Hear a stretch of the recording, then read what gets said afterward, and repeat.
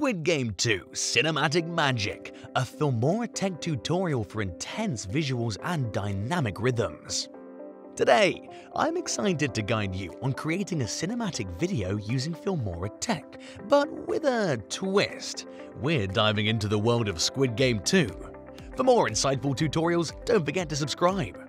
Without further ado, let's jump into the cinematic magic inspired by Squid Game 2.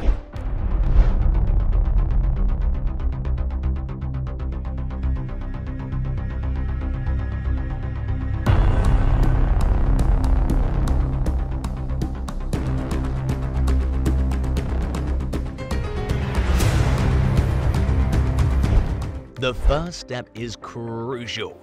Find a soundtrack that seamlessly aligns with the intensity of Squid Game 2.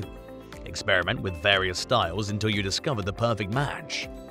One technique I love is syncing the visuals with the music. Right-click on your chosen soundtrack and select Beat Detection. Filmora will analyze the beats automatically. Once ready, you'll notice beat markers on the audio track. Now, start placing your clips between these markers.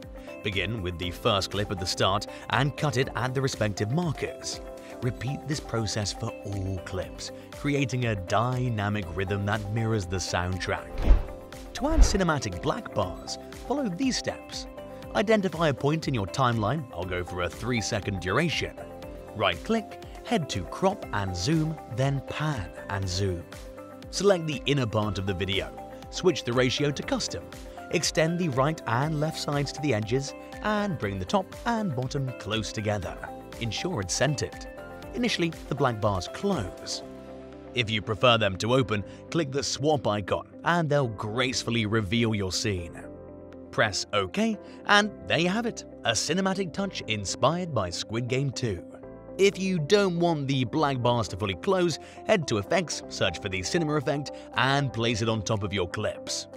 Witness the final result, a cinematic experience tailored to the intensity of Squid Game 2. For more tips and tricks, check out our other video. That's a wrap on our comprehensive guide to editing. Whether you opt for the versatility of Filmora or choose one of the free editors, you're now equipped to elevate your projects. Thanks for watching. If you found this video helpful, please like, share, and subscribe for more tips and tutorials. Stay tuned for more creative insights.